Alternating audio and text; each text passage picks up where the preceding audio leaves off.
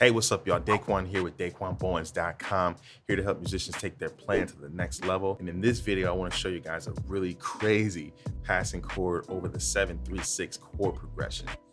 I know the 7-3-6 chord progression is very popular in gospel, but I want to show you guys a really cool way, or different way, at least in my opinion, how to approach the 7-3-6. Okay, so we're in the key of E flat major. Play them together. Okay, I play this scale so I can get my hands on the same page and just reinforce that knowledge, right? The basics, the fundamentals, because that's the key to playing these advanced concepts, is understanding the fundamentals. Okay, so the song I played was "Oh Lord, How Excellent." It's like a gospel standard. You know how you have jazz standards? This is a gospel standard. Okay, so, you know, we go through the chord progression, you know, oh, how excellent, how excellent, and all of these movements right here are standard, you know, classic gospel movements. And I have a course on my website about that. So go check that out. Join DB Music Academy. The link is in the description. All right. And then the next chord is, right? And what I'm doing is harmonizing the melody with diatonic chords, just using triads, okay? Right?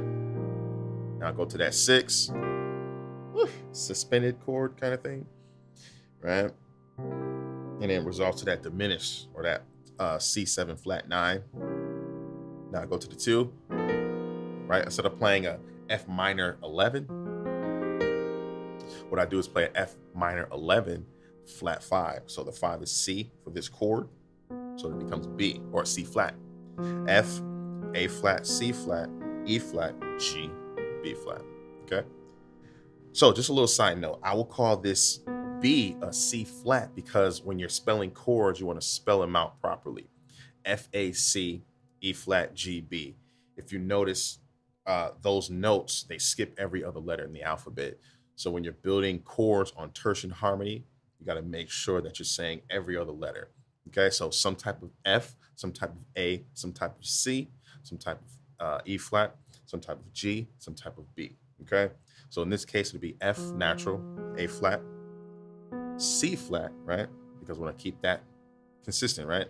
E flat, G, B flat. Okay, so this was this 2 chord, and I just played the melody line. Right, that's a little minor 5-4 movement inversions, right? And then I go to the 1. Right, now here's the passing chord, right? So what I'm doing is passing into the 7 using the flat 5. Okay, so what I'm doing is playing this chord is a G 7 sharp 5 sharp 9. Okay. So what I'm doing, right, is playing, I'm actually adding the B. This chord is dark. I love it. So this G, 7 sharp 5 sharp 9, up a half step again. Now I'm on the A, A7 sharp 5 sharp 9. And this A is the flat 5, right, which goes to that 7, which is the 5 of the 7. Okay, I hope you guys will follow me. Right? Right, and that's my 7 chord.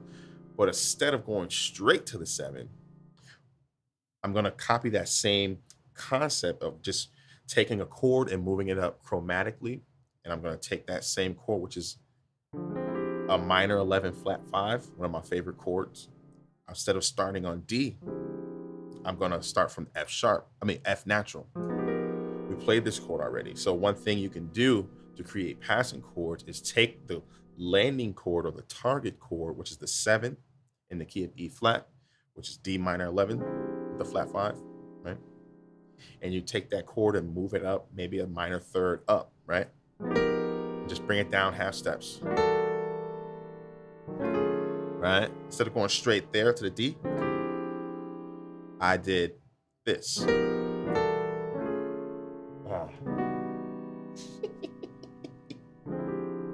Right, so I broke up those half steps.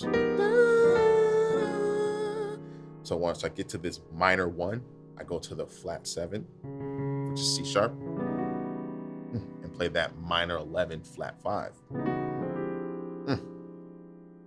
So let's run it back a little bit. So now let's go back to this chord.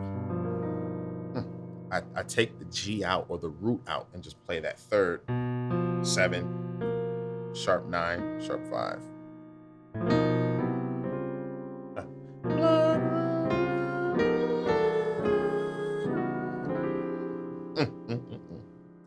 Right now,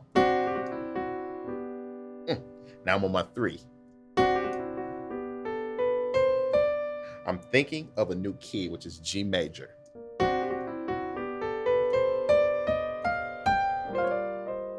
Wow. Wow. So I'm thinking of the 5 of G. Now I'm playing in G major. Now I'm trying to get back to C minor or E flat major, right? D is the 7 of E flat major, right? So if I'm already landing there, all the 1 of the key that I was originally in is right here. Right? Now I'm landing on the chord tone for the 6, right? Okay? This is some advanced stuff, right? So if you really want to learn how to do passing chords more in depth, right, and learn the foundation of that, I have a course called Passing Chord Concepts over at DB Music Academy. You want to go check that out.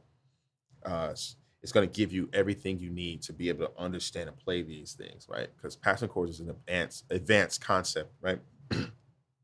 And also, if you want to learn certain voicings of these and other chords, right? Just voicings in general, check out voicing techniques as well.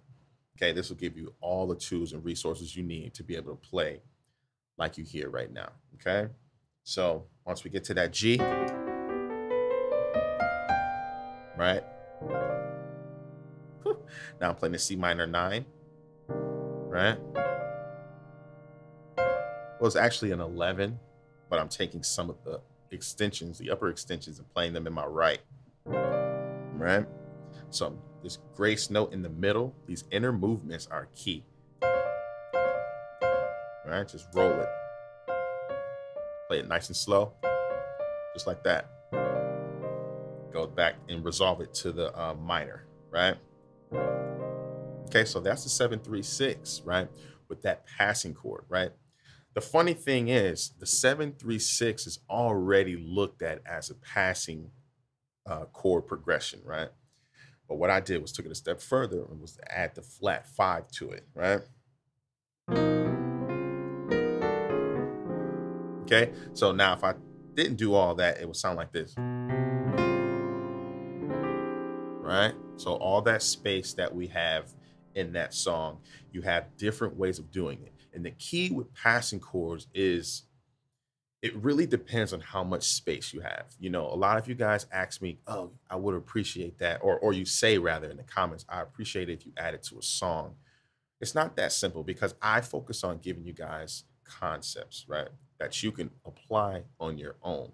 The key to really getting to this level is experimenting and creating your own voice. Man, if you enjoyed this video, make sure you like, subscribe, and share. Tell everybody how great this channel is. If you want to learn more concepts like this, consider joining DB Music Academy and take advantage of the resources that we have. We have courses, MIDI files, PDFs, a community where you get access to me and others to really help you grow and become that better musician. The key to growing is not just content, it's community, it's the environment that you're in. See you guys soon. Peace.